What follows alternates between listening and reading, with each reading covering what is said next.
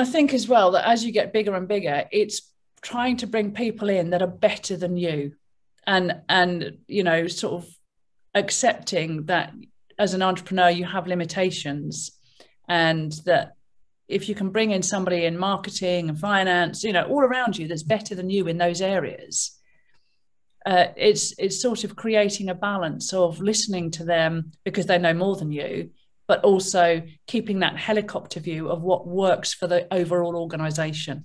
And I think that becomes the skill. And even those people better, it's actually looking at the moves with common sense, isn't it? Because even though a lot of the time they know more than you, they know what they're doing, are they applying the common sense and the overall business picture to their move, right? You know, which is, and as you get bigger, without doubt, the departments will silo. And I think that as the business owner, it's your job to sort of bring them all back from their different classrooms back into assembly. To build that culture.